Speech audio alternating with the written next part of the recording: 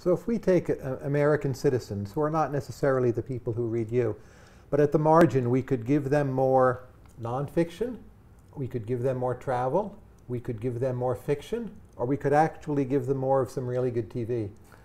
Which of those things are we rooting for them to do more of at the margin? At the margin, I would think travel. I think really the experience of the foreign place would be the most benefit, because I think most people really don't get that, don't have that opportunity.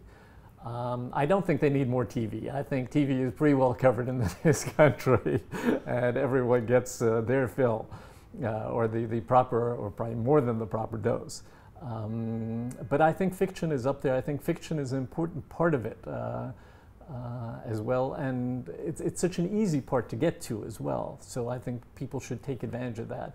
In that sense, the marginal cost is relatively low, since you can just go to your local library, to the local bookstore, and you have such a wide selection.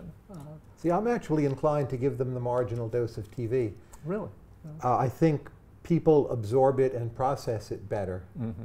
And the fact that they watch a lot of TV means they're good at it. So you're very good at reading fiction. You absorb and process it very well. Mm-hmm. So TV shows really stick with people. If at the margin you're giving people quality TV, it might even be my choice over travel. A lot of people come away from travel alienated. They don't always enjoy travel. Mm-hmm. They vaguely feel it was good for them. They had to make too many decisions, and they argue with each other.